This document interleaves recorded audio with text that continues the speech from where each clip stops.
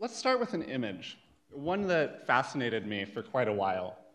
This is the edge of the Rocky Mountains, taken by a satellite that's looking almost horizontally rather than straight down.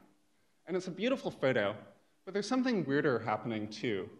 If we zoom in on the airport, notice that the runways that you see at the top are perfectly parallel to each other. They're parallel to the highways and the roads that we see as well. And they're parallel because there's no perspective in this image.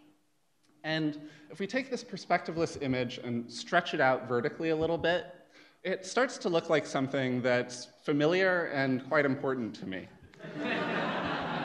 This is SimCity 2000, arguably the best city simulator ever made. And it uses a very similar perspective, one that is in many ways the same as bert or the same as traditional painting in many cultures. So why don't most aerial photographs look like SimCity screenshots? And can we fix that? And what does it mean that we don't see the world like this all the time?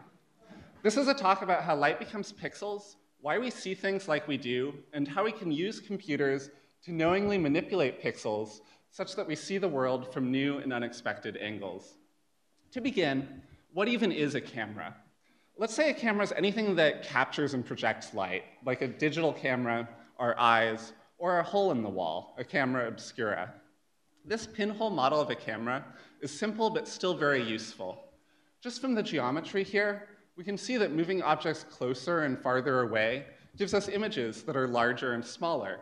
And that's really all perspective is. The cows further down the road aren't actually smaller cows, they just look that way. So what would it take to not have perspective? It would have to be a situation where all of our projection rays are parallel to each other. This is called an orthographic projection, and it's used in drafting and in SimCity. Of course, to do this on a real camera, you need an image sensor the same size as what you're trying to photograph, which is pretty tricky, but in the computational world, we're less limited. So how can we do this? Well, let's notice something. When objects get farther away, the angular difference between those projection rays gets smaller. So if an object was very far away, the rays would basically be parallel if we restricted our field of view to be very small, so we magnify that center image.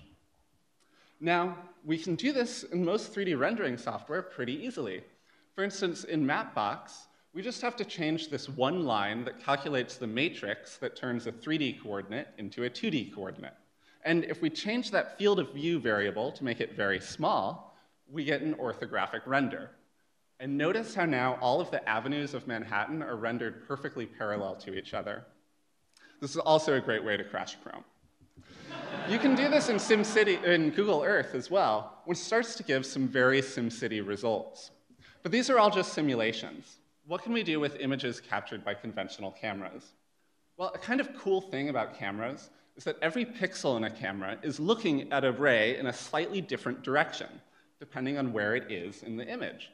So if we take the same viewpoint, looking straight down, but move the camera around a little bit, the angle that we see things changes. Like this building, for example. We can see it from the south or from the north, depending on whether it's at the top or bottom of the image.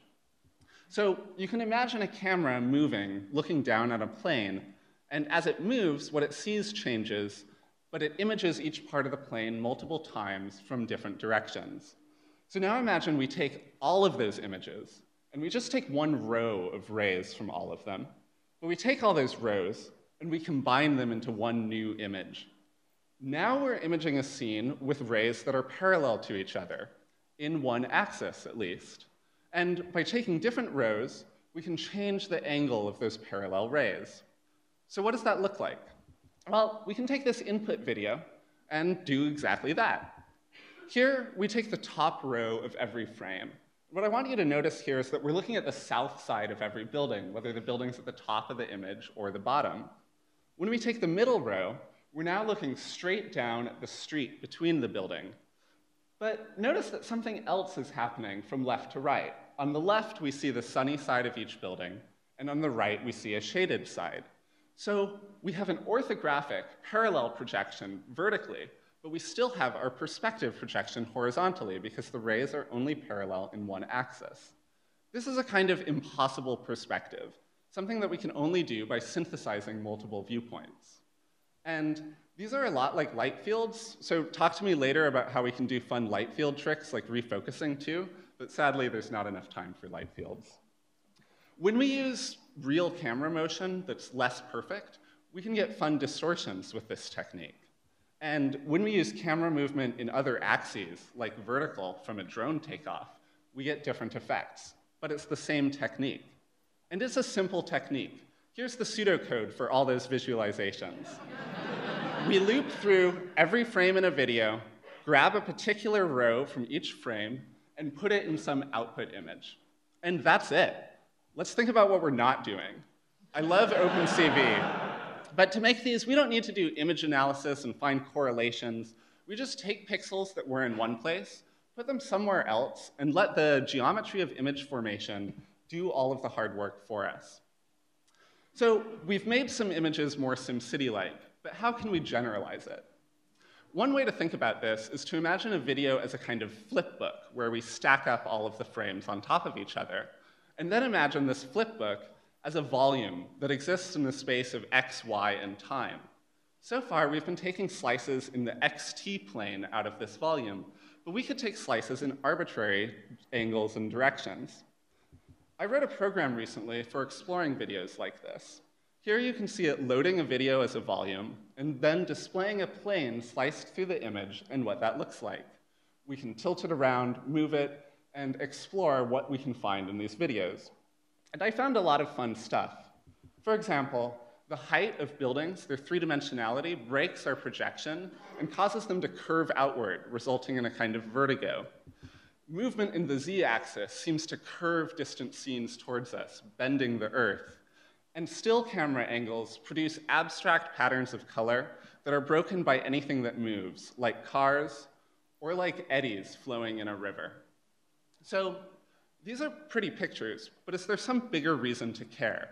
I think there is, and I'll start with some technical motivation. Remember this image? Why didn't it have perspective? Well, it turns out that this hybrid row-by-row imaging technique I've been describing is exactly how satellites image the world. They use exactly this, where you have a scanner moving across a scene. Next, some more philosophical consideration. A lot of what I've shown you today was developed at Signal Culture, a media art residency upstate that evolved from the Experimental Television Center in 1969. Working there, I discovered the work of Stena Vasulka, who used mirrors, distortion, and technology to reconfigure geographies of the American West, to free them from the tyranny of a single point of view, and to explore new ways of seeing herself in the world. I also discovered Paul Ryan, an artist who perceived video accessibility as a tool for evolutionary change in how we interact with the world. These artists were working during a time of great excitement and optimism about the potential of new technologies to expand perception and democratize culture. Video and cinema were quickly moving from resemblance to representation, just like painting and photography before them had. And today, I think artistic use of machine learning and virtual reality may be reaching a parallel transition. The tradition of single viewpoint perspective is just that, a tradition. What would a world where photography didn't have to emphasize nearness in the same way look like?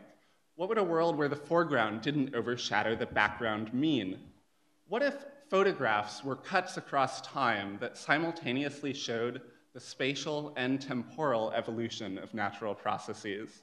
Or what if we could see land next to us and the way it was being used as easily as we could see clouds in the sky? Images of the world affect the way that we think about it, and it's as important as ever to remember that these images are not reality itself. They merely represent it. Today's world is complicated, and it needs all of the perspectives it can get. I hope that machine learning, satellite photography, video manipulation, social media analysis, or whatever else it is that you're into, continues to help us find new and critical ways of perceiving the world. And I hope that you leave today and Bang Bang Con this weekend with some new ideas and inspiration about how to do so. Thank you.